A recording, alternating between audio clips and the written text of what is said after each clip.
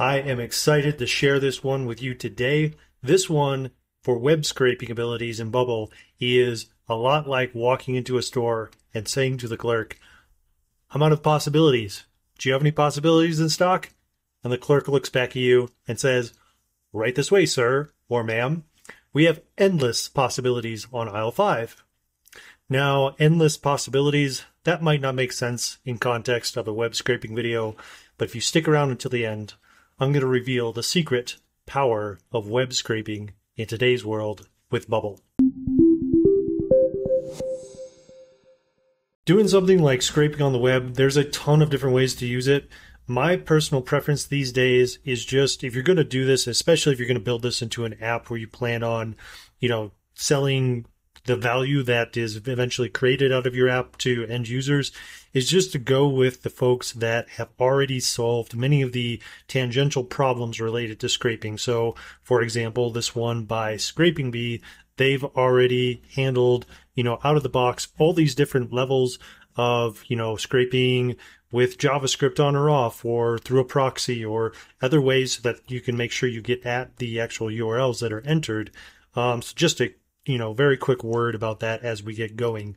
That's why we'll be using ScrapingBee and, just a philosophy on using tools in general.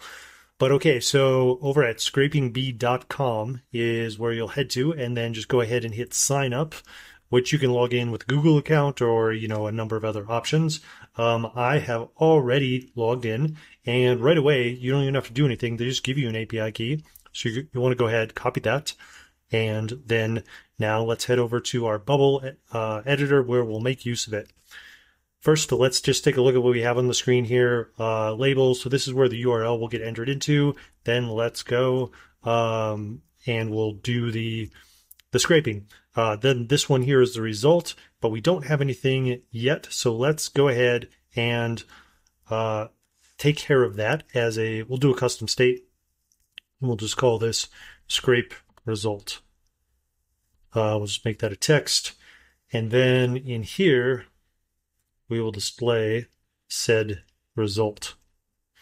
Cool. So that's just how I'm handling my data in this example. Obviously, you might save that to the database. You might do something else with it. You might send it straight on to some other service, but we'll see. So next, head over to plugins where we will look for scraping, website scraping. So this one is already made by someone specifically for ScrapingBee. It's free as of the time of making this video. Can't make any promises there. I've already installed this plugin, so it has all my API key just everywhere. So go ahead and do that. Get your API key in there, and the action we'll be using here is the scrape text.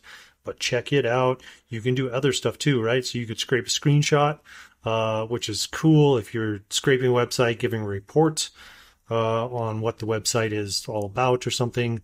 But we'll get into that right after this. So that's pretty easy, right? API key, actually, I don't know if it gets much easier for that than using third-party tools.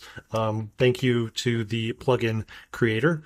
I didn't catch their name. Let's go give them a shout out. Maybe. Pilot and launch. Thanks, guys.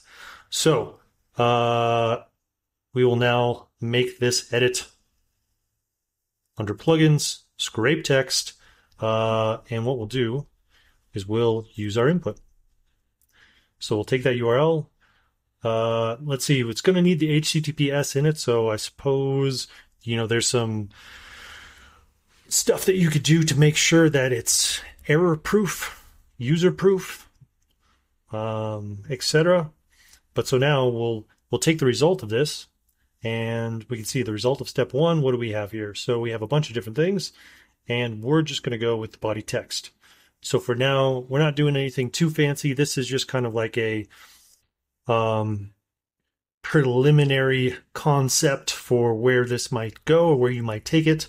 I do know that here on the channel, we get all types of folks, agency owners, entrepreneurs, other people who are looking to build cool and interesting things, or just people leveling up their Bubble skills and, taking that skills and serving clients. But obviously you can see that the usefulness, well, we'll get to that. Okay, so let's go take a look, shall we? I'm going to scrape ScrapingBee's website.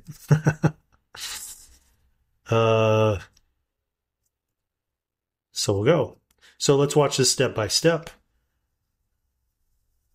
Run next, takes that, sets this state with all of this text that it found, made in France. So if we were to look at all this text here, it ends with made in France. It has all of this information on it. So imagine if we were maybe an agency creating a tool for clients and we wanted to, well, let's go run. Okay, there we go. We wanted to do something with this information. We have potentially a new client. We're just trying to make our processes that much quicker by doing a little bit of automation, right? And we could get all of this pulled into something. And then it's time for the big reveal. Yes, indeed. What is the power of web scraping these days? Well, when you have all of this data that comes in from a web page, and I'll note that you can also crawl pages. There's a plugin for crawling pages. So you could, prior to the step that we did here, you could crawl some pages, put those into a repeating group, have them all like, checked as like that you'll scrape them or have them not checked or do some filtering or something. Basically, you can give options of multiple URLs is what I'm saying. And then you could scrape all of those, and then you can give them all the information to a AI via an API. Check out the ChatGTP Bubble, ChatGTP to Bubble, Bubble to ChatGTP API connector video here on the channel. That'll get you going at least for sending some data off to the ChatGTP and then getting something back where you can display it in Bubble.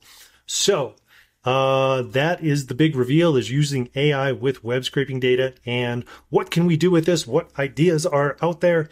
Well, I've thought of some good ones. You could probably head over to an AI tool and think of some better ones as well, or other additional ones. So let's look at this. Social media content creation.